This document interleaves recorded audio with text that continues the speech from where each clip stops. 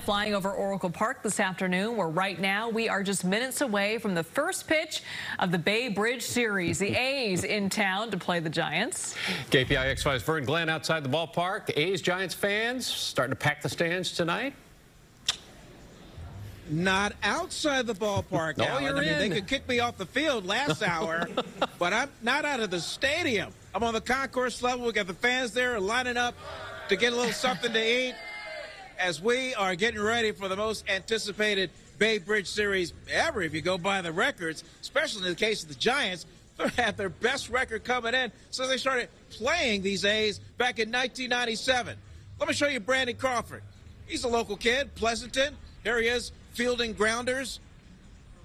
He later took some batting practice, followed by a group of A's pitchers stretching in the outfield just a little while ago. Full capacity tonight to see it. The first full house at Oracle Park since Bruce Bochy's farewell game in 2019. And check it out. Gabe Kapler did his first ever press conference in a face-to-face setting with the media.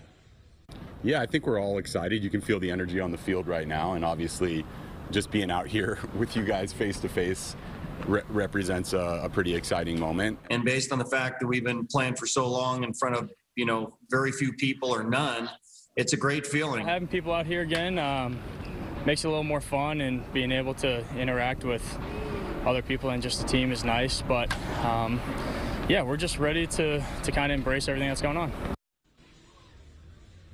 Hey, we can expect a full house tonight, tomorrow, and Sunday. 6:45 first pitch of this one is Giants, is A's, it's you, it's me, it's KPIX5.